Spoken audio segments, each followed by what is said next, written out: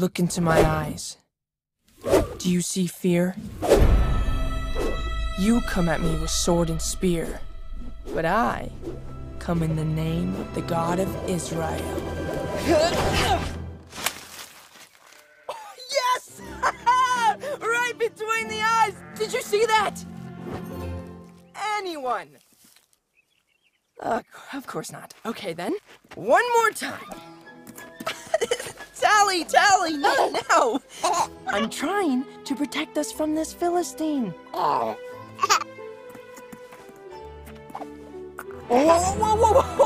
No, not that way! Come on!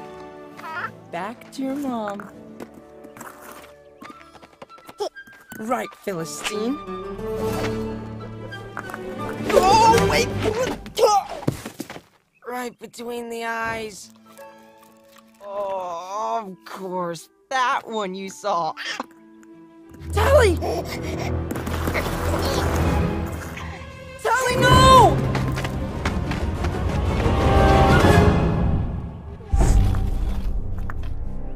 I'm coming, girl! Whoa, easy! Shira! I will bring her home safely.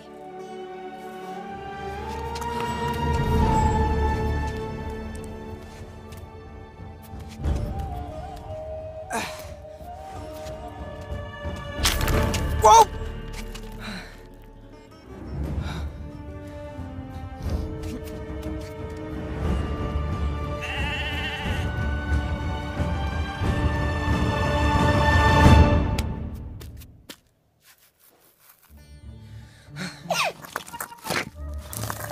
Tally, wait, no! There you go. I'm almost there.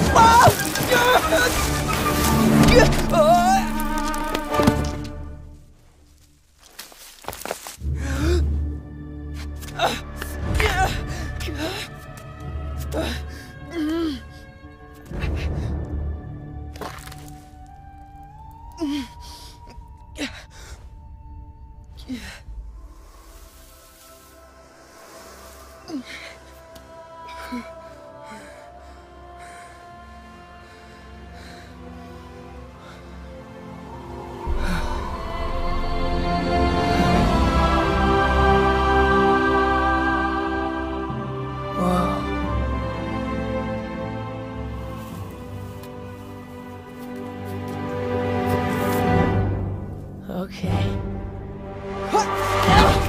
Oh! Tally, stop! No!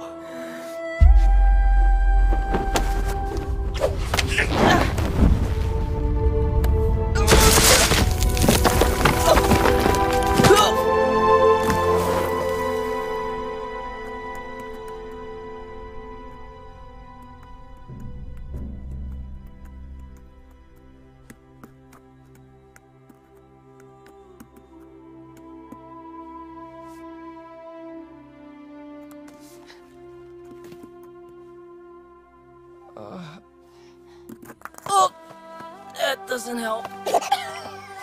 That does. Stop. Thank you.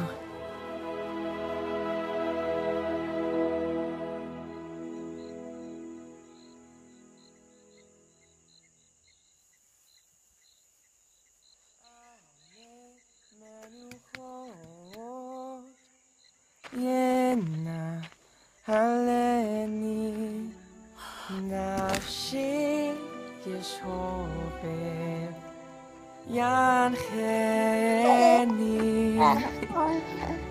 במגע לצדק למען שמו.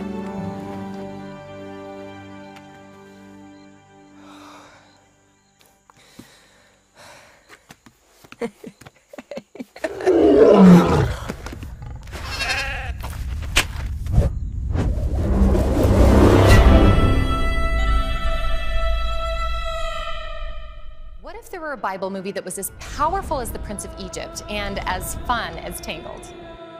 That's about as likely to happen as David beating Goliath. See what I did there? Well, it's happening. We are making an epic David and Goliath animated film. David will be an animated feature film that shows the power of the David story with the humor, music, and adventure of your favorite animated movie. And by expressing your interest in investing, you can help bring David to life with the production quality of a classic animated film while revealing God through one of the Bible's most powerful stories. Did you see that?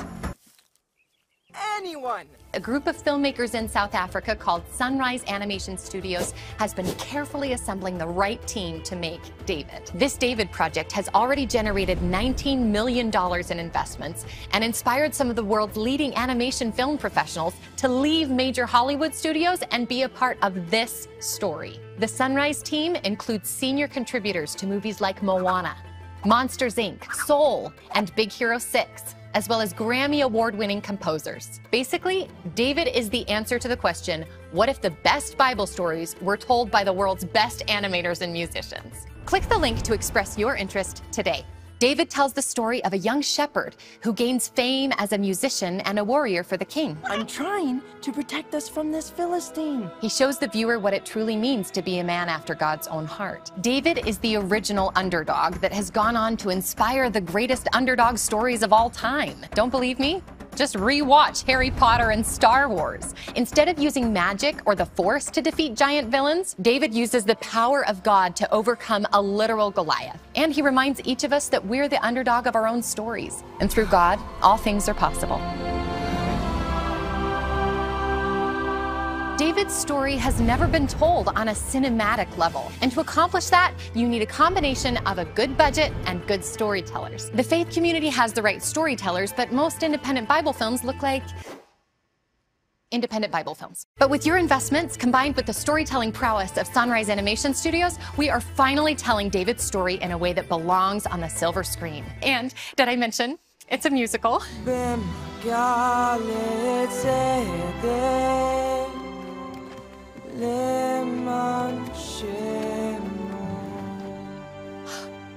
So beautiful. The creation of David the movie is a Goliath-sized story. Sunrise knew that in order for a small film studio to make an epic movie on par with the big boys, they'd have to nail it between the eyes, pun intended. And after all these years, they've assembled the right team to go the distance. All that's missing is you. Click the link to watch a small teaser we made for David. David will be distributed by Angel Studios, the same film studio behind the smash hit success The Chosen, a TV show about Jesus that has over 300 million views and has generated over $100 million in revenue. Sunrise Animation Studios created Jungle Beat, an animated brand that has a feature movie on Netflix with a sequel in production and gets 140 million monthly views on YouTube. If they can do that with a monkey and an elephant, imagine what they can do with one of the most iconic figures of all time. When you express interest in investing in the animated film David, you're not just helping to create an epic animated adventure based on one of the most popular books of all time. You're creating a movie in one of the most successful categories of film. The Prince of Egypt made $218 million in revenue at the box office, plus 2 decades of DVD, TV, and streaming sales. And like The Prince of Egypt, David also has powerful songs and breathtaking animation.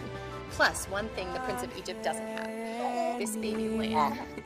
You do the math. And aside from the potential financial return, bringing such an important story to life can be incredibly rewarding. Hi there, my name is Phil Cunningham, and I was inspired by this character and thought if we could tell an animated feature film around the life of David, it would inspire people to take on the giants in their life and to live bigger, braver, bolder lives. David has the chance to be the next big movie that every kid, parent, and Pixar fan will fall in love with. Click the link to express interest in investing today.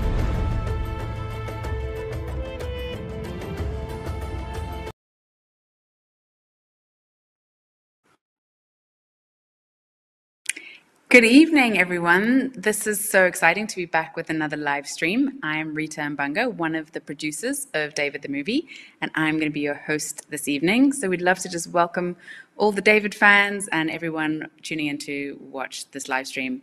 I'm going to just tease the lineup quickly and then dive right in. We've got such an incredible guest tonight, and I feel really privileged to be able to interview him. He is a world-renowned expert in musicology and ethnomusicology.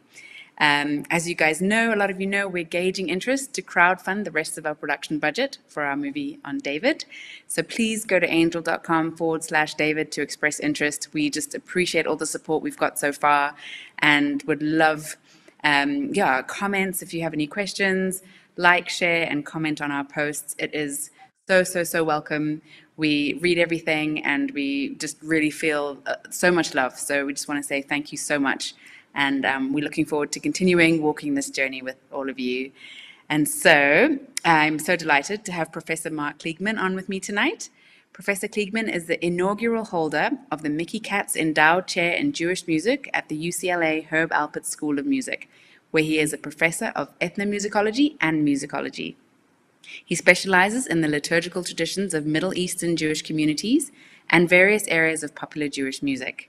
He has published on the liturgical music of Syrian Jews in Brooklyn in journals, as well as in his book, Makram and Liturgy, Ritual Music and Aesthetics of Syrian Jews in Brooklyn, published by Wayne State University in 2009. This book shows the interconnection between the music of Syrian Jews and their cultural way of life. His other publications focus on the intersection of contemporary Jewish life and various liturgical and paraliturgical musical contexts.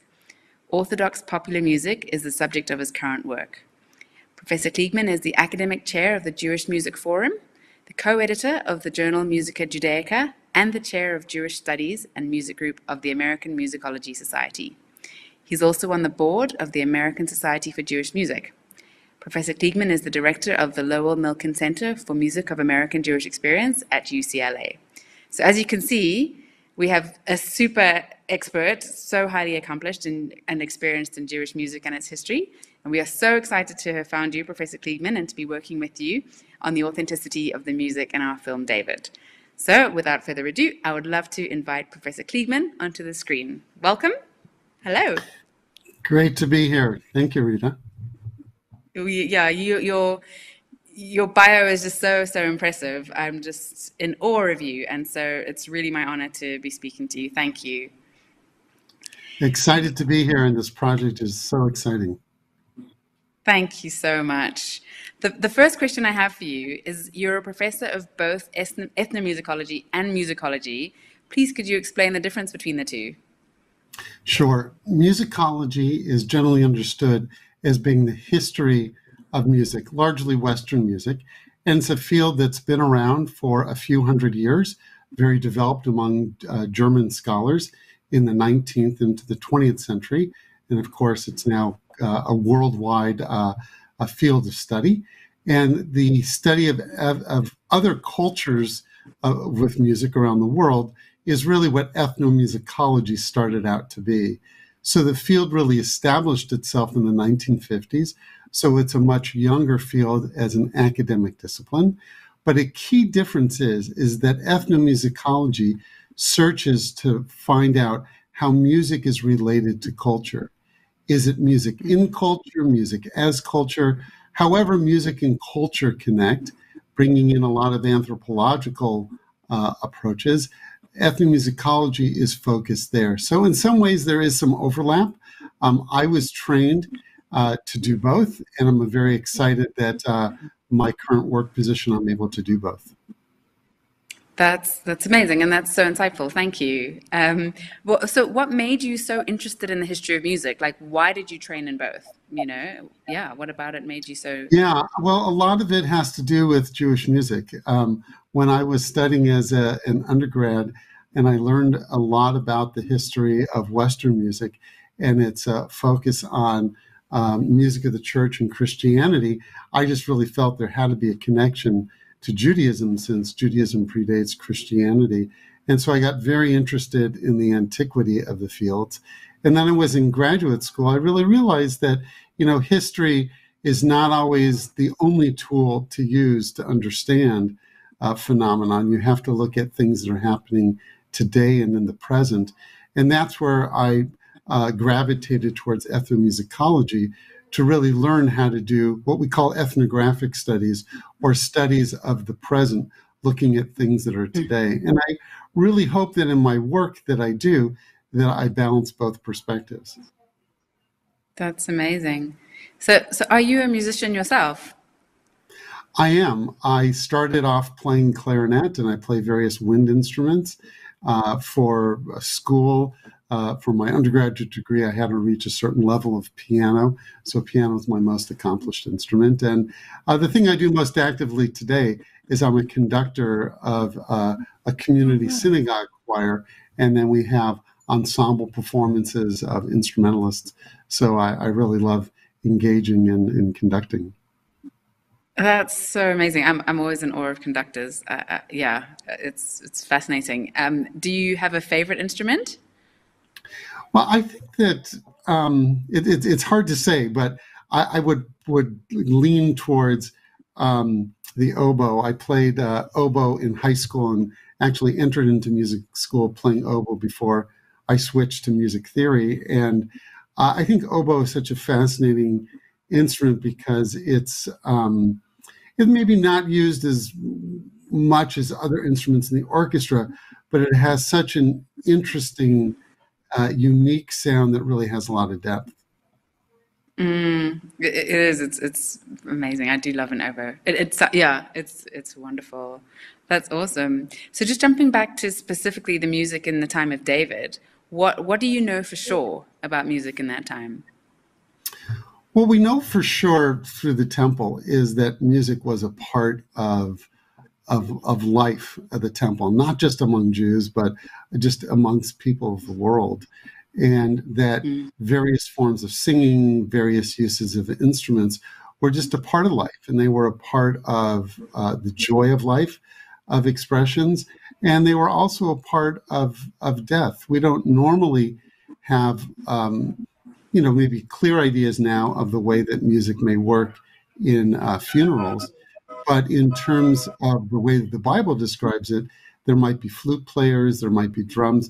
There are various ways in which music was also a part of death and other parts of life. So we know that music was hugely celebratory and used for religious purposes and also for non-religious purposes as well.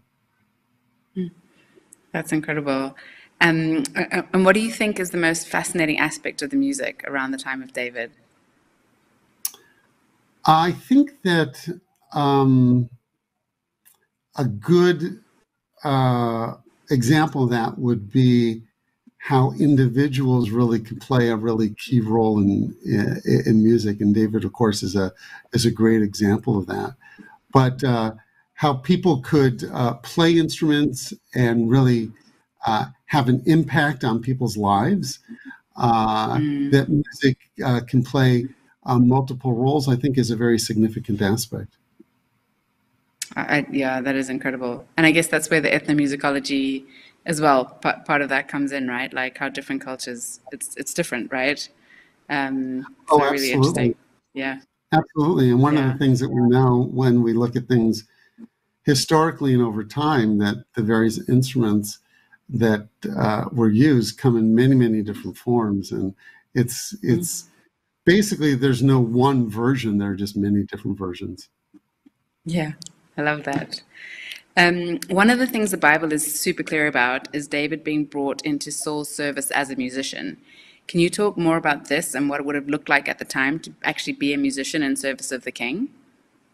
Sure. So probably most people know the story in the book of Samuel of how Saul has what we would probably call depression today. And he says to his courtiers, bring me a musician. So they say, let's go to the son of Jesse. It's known. He's like a well-known musician. So the son of Jesse is David.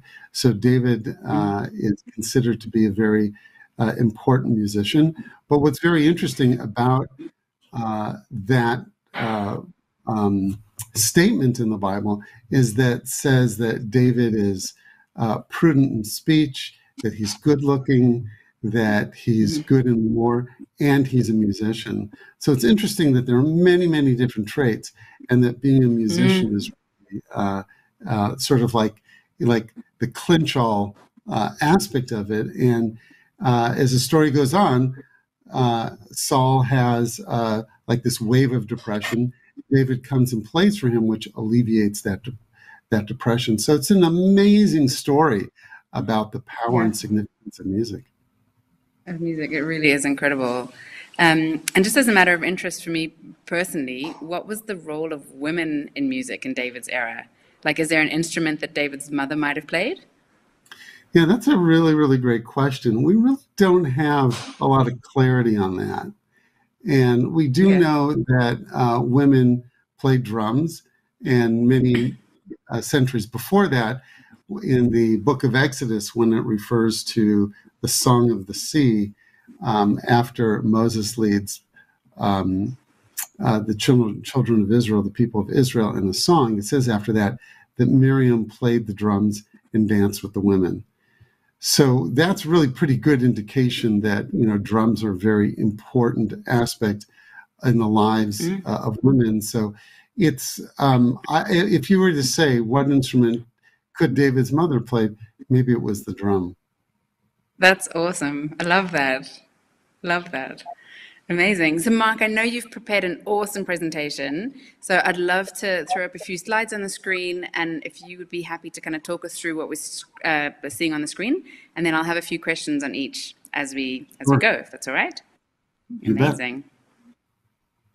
So let me So just the eras of antiquity. Yeah. let me just begin that the top portion that provided are the significant eras that archaeologists use in terms of the Stone Age, the Bronze Age, and so forth. And the timeline on the bottom, roughly speaking, it's probably not measured out to be an exact distance between years, but is Jewish history, the era of the patriarchs of Abraham, Isaac, and Jacob, the story of the book of Exodus, the rule of King David. And we can see the rule of King David is an important time period between the Bronze and the Iron Age. And the numbers between the two boxes represent the number of archaeological finds that relate to musical instruments. And I know we'll refer to some of those shortly. That's awesome. And then this page, the string instruments, please talk about all of these and what we're seeing. And also I'd love to know if they have a modern day equivalent sound, perhaps. Sure. So the two most significant string instruments in the Jewish tradition are the kinnor, which we see on the left, and the nevel, which we see on the right. So the kinnor on the left would be more or less a handheld lyre, and that would be something that one would hold and play and presumably sing along. And the nevel would be a much larger instrument, which would rest on the floor and have a deeper, more resonant sound. The kinnor is the instrument associated with King David. That's the instrument that he is known to have played. And although the kinnor is not a typical instrument of lyres of people playing today, the nevel is probably equivalent to the modern day harp. What's interesting is that in modern day Hebrew, the word kinnor refers to a violin. And although the instead of violin, it dates to David's era, it's sort of just the use of that term, which I think is really quite beautiful, is to use this biblical term to refer to a very significant instrument. Exactly. I love that. That's so funny, because I guess I always thought that the lyre was what was associated. Yes, this image of the lyre player. I always kind of thought that was what David would have played. But you're saying a kinnor and a lyre are similar, right?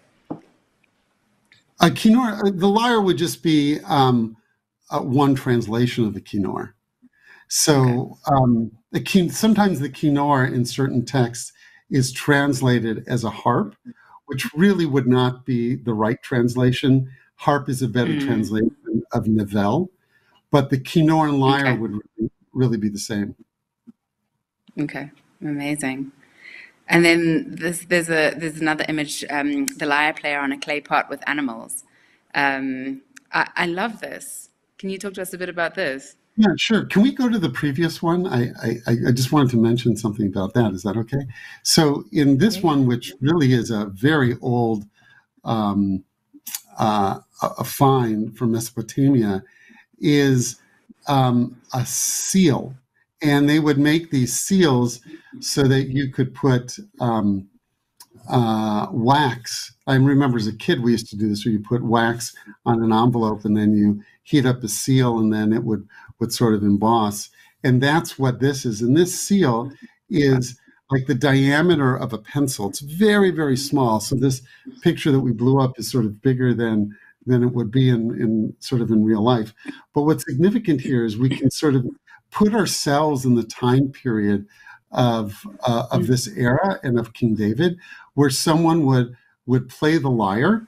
And it's hard to know with these very, very small figures, the proportionality, but presumably someone is playing the lyre in front of, you know, a person of significance, of aristocracy, or in our case of the story of Saul, someone who's a king. And it really kind of shows what the environment would be. And of course, we're not in an era of, of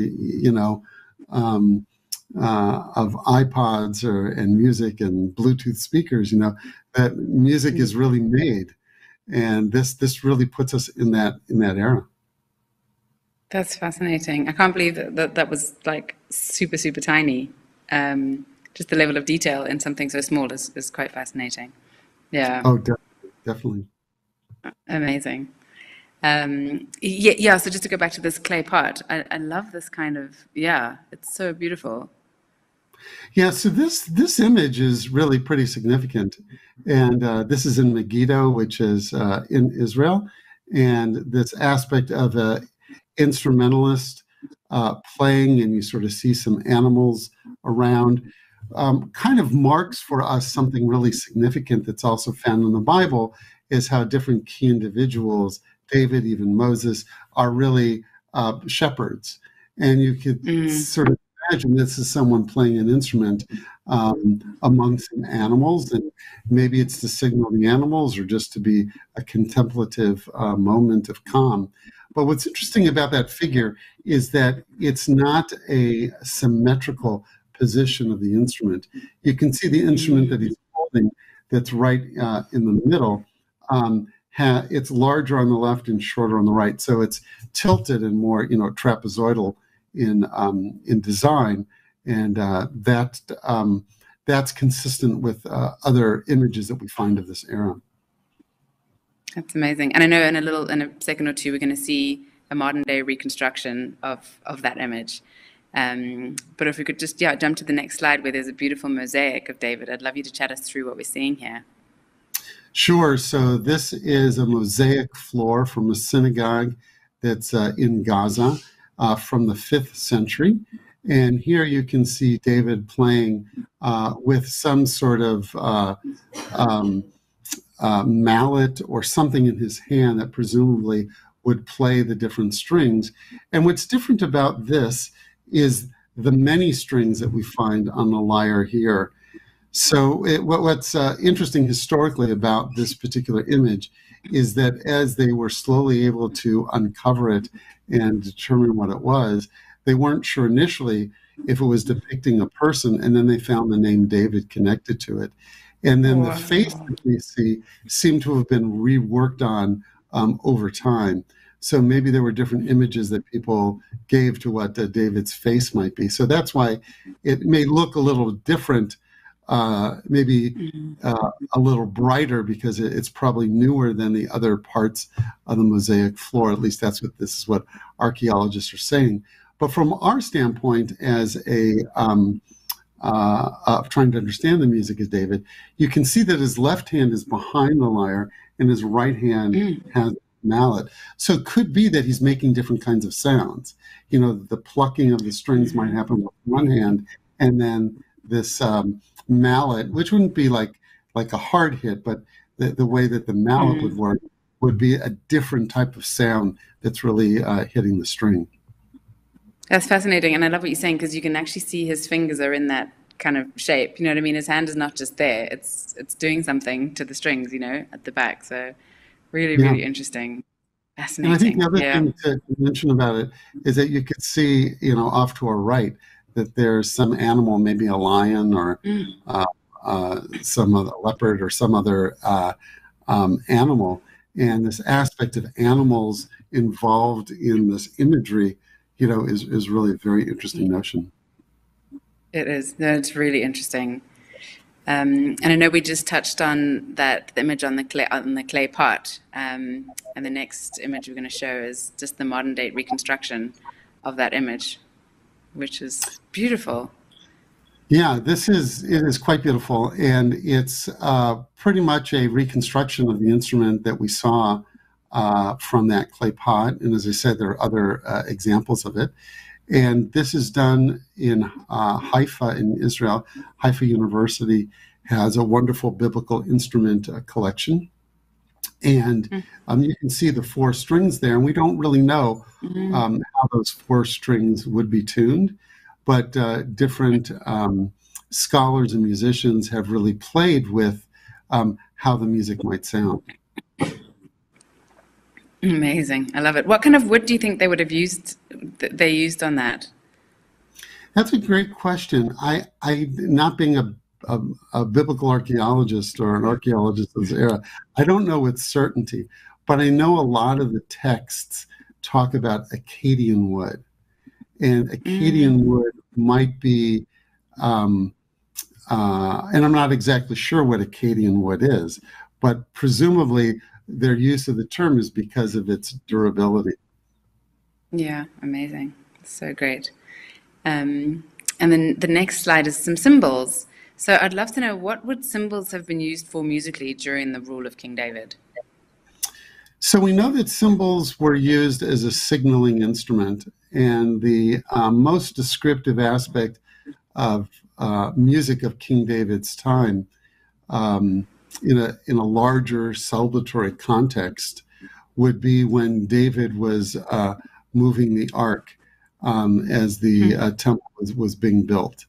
And there are comments of a cymbal being used, and the cymbal would be used more as a signal, we think, for another section of music. Oh, wow. Amazing. And I love this next slide. It's 2 Samuel 6, verse 5. And can you just discuss the scripture and with reference to the instruments? So it is a translation that I'll try and annotate here or make some interpretations to. And David in the house of Israel played before the Lord with all manner of instruments made of cypress wood, with harps. So this is be reference to the Nevel, with psalteries, which the translation I took this from would be the Kinnor, and with timbrels, and timbrels or tupim would be the Hebrew, would refer to drums, and it's in the plural, so it's certainly more than one drum, with sistra, and we don't exactly know what sistra are. We think it's some form of a stick which has bells on top that would be shaken, and it says, and as well as cymbals. So this sense of there being string instruments, drums, and the cymbals being played really shows that on this occasion that's mentioning in the 2nd book of Samuel, that this is a really significant celebratory event. I love that. It's like an orchestra, It's amazing. A real symphony. So great. And I love all the detail the Bible goes into on music. It talks about, the specific types of instruments used, what they were made of, just such an emphasis on instruments. It's true, but me and others would hope there would be more detail. Oh, wow. We kind of have like shreds of information. It'd just be nice if there would be more. Yes.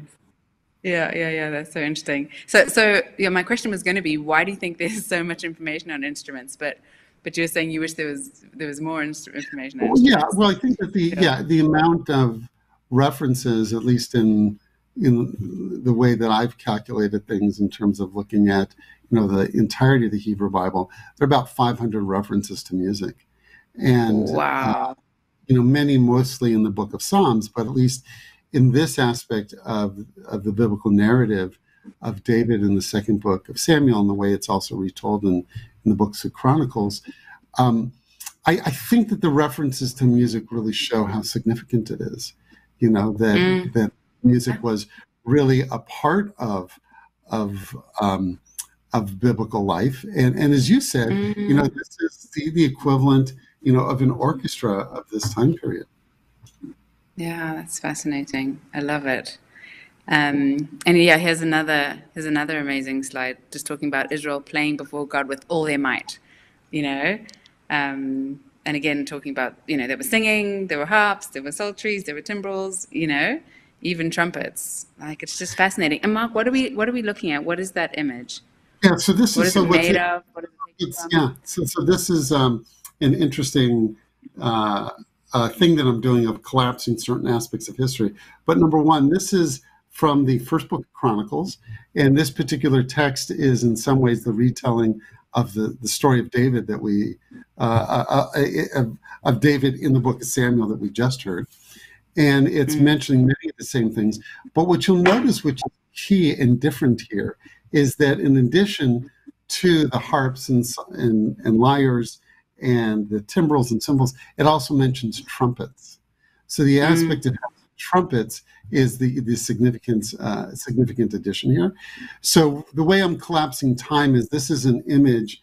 It's an Egyptian image in what's like a bas relief, where it's something that's like etched and carved into stone. And what you see here in many similar Egyptian images is many different lyre players. So we know that this is some type of representation of just the numbers of instrumentalists. Amazing. Feels so beautiful. And now we've got a couple of questions from other people that we've collected. If you're happy to answer a few questions, I know they're going to pop up on screen, and I will, read them off to you. The first one is, what advice would you give someone who would like to study music? Well, I think if one wants to study music, I don't know if the person would also want to play music, but the advice I'd give to someone who wants to study music is to really be passionate about it.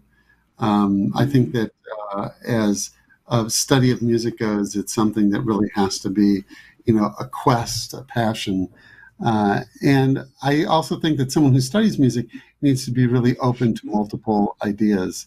I think that for myself, in my particular journey of coming as someone who's trained in Western music and started by studying the history of Western music, it's like my eyes being reopened and really refreshed by finding new perspectives through ethnomusicology.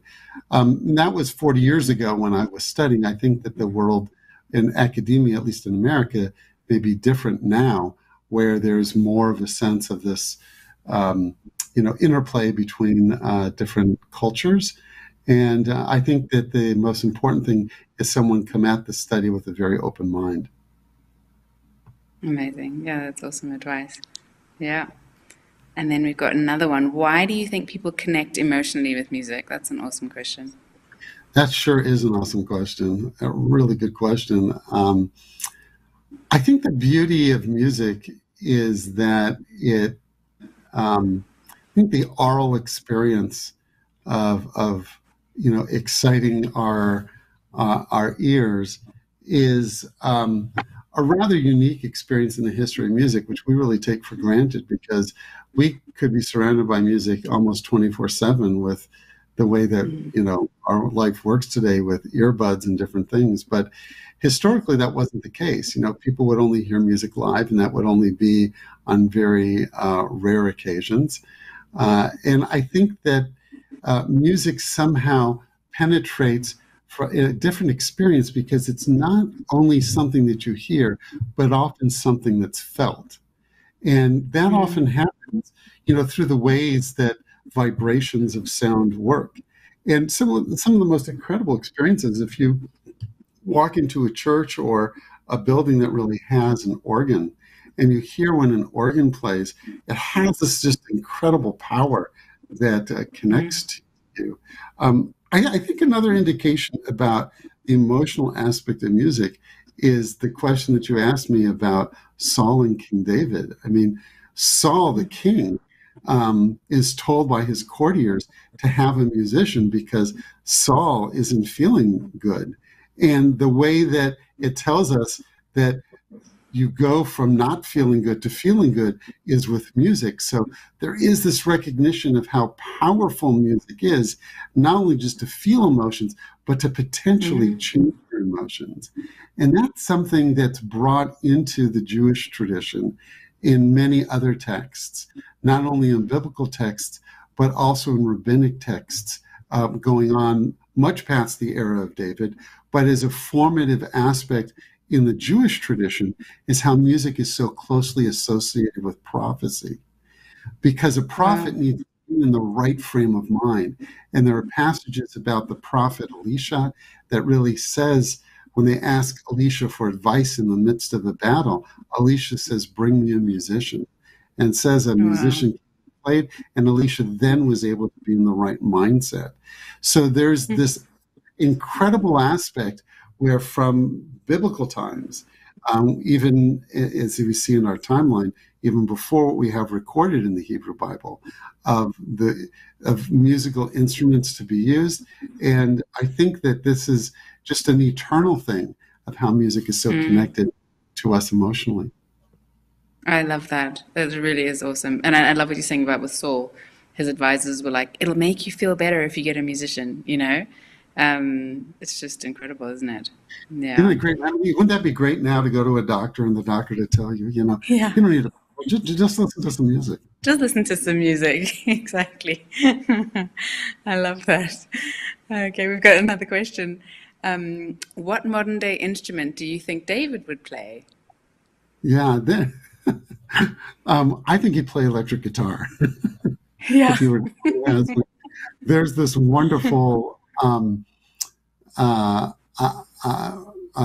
didn't have in the presentation that we just showed, but some of the other fascinating figurines are figures of men and women both playing musical instruments. And there's one from the Tel Dan excavation where it shows David almost like holding a box and holding his hand out. And it almost looks like David's electric guitar. So that's my inspiration for saying I think David would play electric guitar. I love it. That's so great. And what themes do you want to include in the music for David? In musical themes, you mean? Yeah. I mean, I think that what's an important representation of David is, you know, during perhaps his periods of solitude or his playing for Saul, that it's really just one instrument. And that aspect of the richness of just the sound of one instrument, I think is really important. And a lot of it comes through a certain aspect of potentially repetitive notes, but also something that really has this great sense of something contemplative. And I think it really needs to range in David's era to, as we said, what this, you know, orchestra would look like.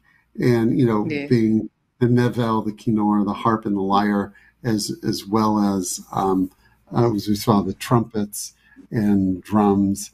And what's interesting out of this is that we really don't see in those phrases that we just looked at the aspect of a wind instrument. So it'd be really interesting just to know how that might be incorporated. That's fascinating. And I've got just a question that I'd love to ask you. Is what do you personally take away from the story of David? Yeah. Well, first off, I'll say within the Jewish tradition, David is referred to as Na'im Zmirot Yisrael, the sweet singer of Israel. And as we look at the story of David, I would put it into context that within the Jewish tradition, we look at Moses as really being the first rabbi. I think what the Jewish tradition would tell us about David is he really becomes to be the first musician. And it's someone who's a musician that is connected, even though David had a very a lot of challenges and troubles in his life, but music becomes key and importantly how he's really identified, initially into the biblical story, but also that David historically is that individual that not only introduces music, but we really know more about music in the Bible connected to David than we can to any other individual.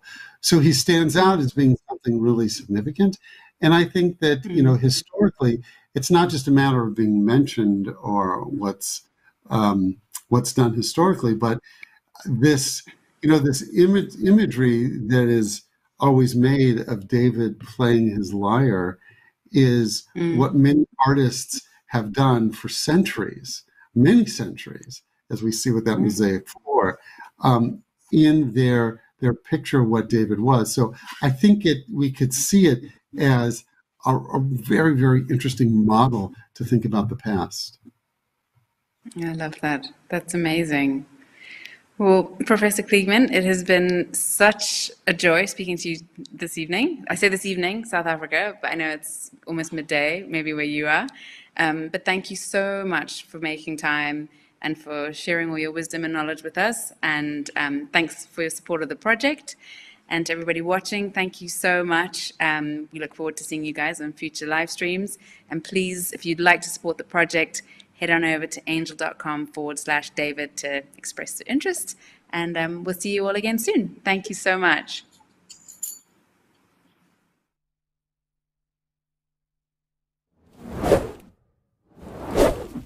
Look into my eyes. Do you see fear? You come at me with sword and spear, but I come in the name of the God of Israel. Yes! Right between the eyes! Did you see that? Anyone? Of course not. Okay then, one more time. Tally, not now! I'm trying to protect us from this Philistine. Whoa! No, not that way. Come on. Back to your mom. Right, Philistine. Oh, wait! Right between the eyes. Oh, of course. That one you saw. Tally! Tally, no!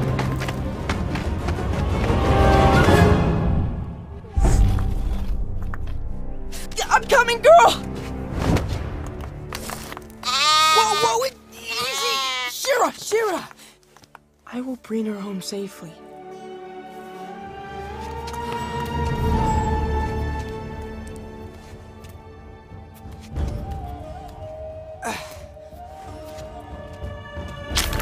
Whoa!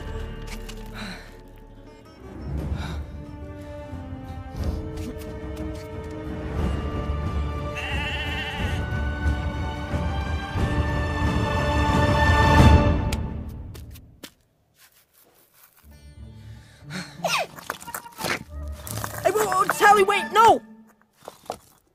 There you go. I'm almost there.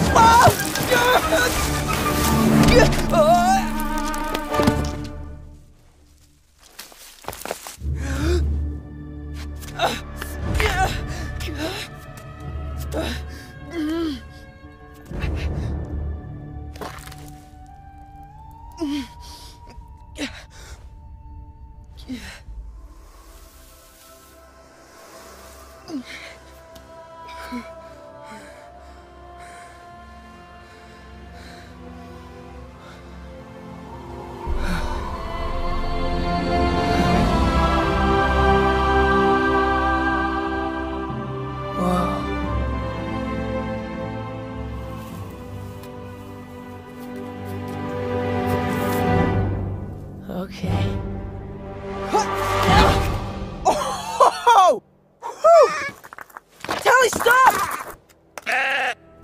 No!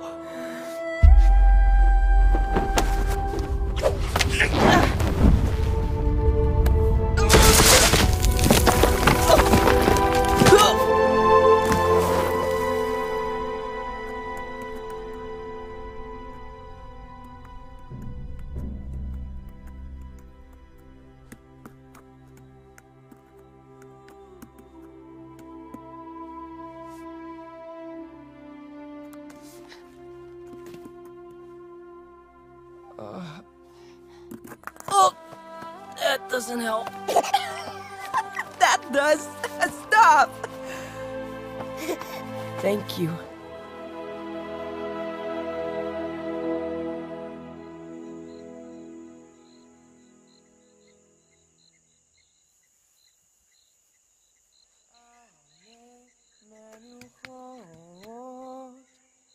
Yena haleni nafshi yeshove yancheni b'magalet tzedek